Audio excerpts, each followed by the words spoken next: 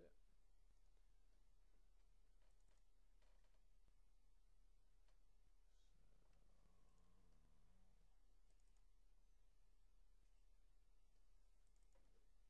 Yep, so that's our file that's modified. In Tortoise SVN, you get a notification that it's modified by the red bang on the outside.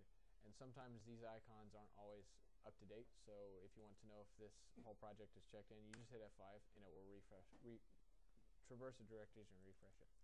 So now I know that this is it. I'm just going to show you that the commit's going to fail again. So Tortoise SVN installs all the utilities in the right click menu. So if I try to do the commit, hi, I'm Harry again,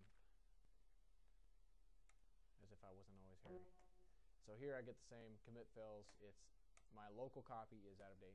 So here I can do a Tortoise SVN update, and it's going to say it's going to give me a warning that it's all conflicted, and you see all these extra files. I'm not going to go into the details of all these extra files, but that's how Subversion client manages the difference between the two files. And you see that this one has a orange bang instead of a red bang.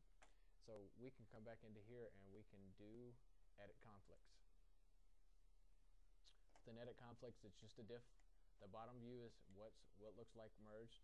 Top view is what it looks like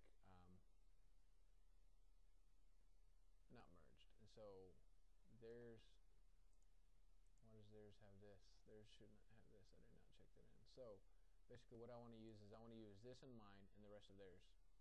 So mine is the one where I added this method. So I can either use these up here, or I can right click on this and use this text block. So if I scroll down to here, my code is now complete. That's exactly what I want it to do. I come up here and mark it as resolved. It's going to do a little magic behind the scenes. So anyways, once this is resolved, we're going to commit it. And so this is something that we've all seen. We've all done this before. But this is why conflicts happen, and how you avoid conflicts are thoroughly planning out your development plan and your resources that are going to be on which task and which task is developed when. And so if you keep your components designed so that they're disjoint, then that makes it a lot easier. You don't always have that luxury, so then you have to worry about who you're having work on what section of the code when. And then you can always resolve conflicts if conflicts do arise. Where Subversion really kills us in .NET is data sources, because you have the data access layer, the table adapters. That's one big generated file, and as I stated before, generated files don't work well. So there's a couple approaches that we've tried. One approach is have one single unified data access layer branch in your repository, and any change that needs to be made to your data layer has to be modified in that branch. That works well if we do all upfront design. If you're following a strict waterfall model where your detailed design is done before you start implementation, that works great. We don't always follow that. So another way we've tried is through our iterative design build phases that we do. For each distinct component that has to access the database, each one of those will have its own data access layer, and so that you can develop it within the branch that you're working in. That works really well in parallel development with the design being done in iterations as you go through different phases or different milestones of your project. Where that kills you is if they're accessing the same data. So that goes back to your design, how you design these disjoint components so that they work well. So there's a lot of how do we do this that's left up to you, but the more loosely coupled components you can build, the easier it is, and you're always going to have to manage your data in one branch. And so if you have multiple data layers for different components, that makes it a lot easier. You can ask Steve, because with UniFirst we had one data layer for everything. Is how we started, and since what queries are we going to run wasn't designed in the beginning, because that's not the model that we follow, we had to continually come back to Steve. And once you change it in the data branch, you have to merge it back to either the trunk or the integration branch, and then merge it out to all the other branches you come off of, and that can be a pain. And so what we ended up doing in the end was creating different. We had an authentication data layer, we had a reports data layer, and then we had the the general what was the main one?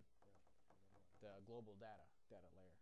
And so that's a way you can organize it as well. So, all right, so this is done since I've been blabbering.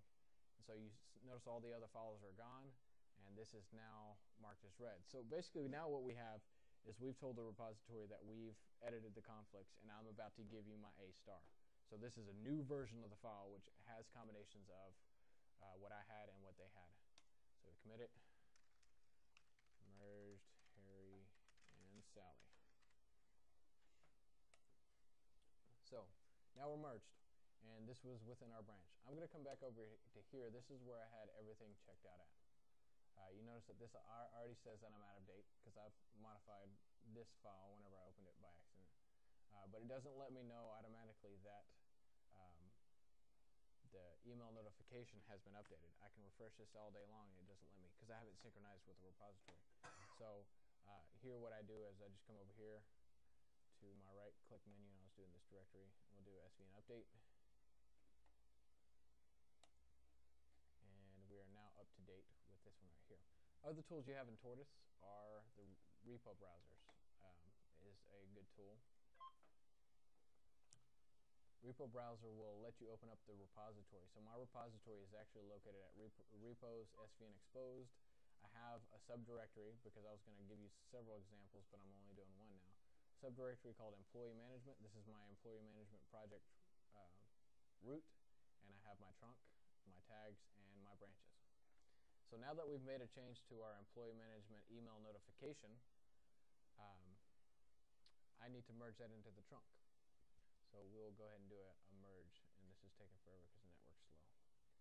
Now I left out in here, I didn't add, but at the end of each of the sections where I had 2 components finishing, you should really add into your plan to do the integration.